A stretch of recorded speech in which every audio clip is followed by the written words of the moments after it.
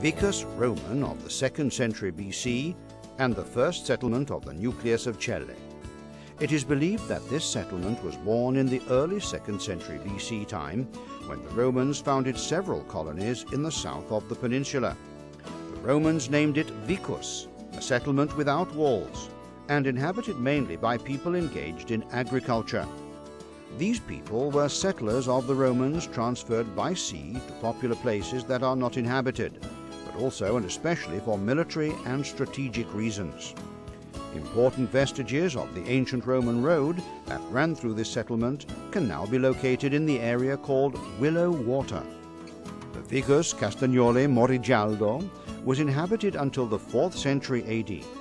Probably its destruction must have occurred between the 4th and 5th centuries AD following Saracen raids.